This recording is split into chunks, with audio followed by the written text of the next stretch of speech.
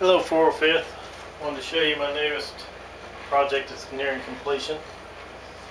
It's the SMG ODST version.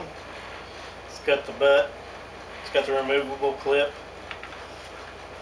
it's got the new sight, silencer with laser. It's got a pressure switch here for the laser. If I hit it, it comes on. This folds in, butt comes in.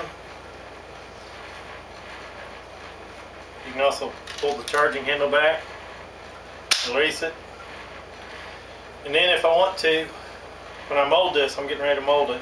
I got rubber ordered and coming in from from Smoothcast. The sight comes off, this comes off, and it becomes a regular SMG.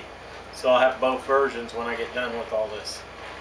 This I just wanted to show you. The only thing I haven't done is put those little knobbies all over it. Haven't made my mind up how I want to do it or what I want to do if I want to do it. Kind of like it better without, but I'll probably put them on there to make it look more game ready. But that's it. I wanted to show you it, let you see it. Like I said, this attaches, comes off real easy, but it stays on. I can jerk it around, it won't fall off. Again, pressure switch and the laser comes on. Hold it out here, pull the butt out. Now we got a good weapon. Hope y'all like it.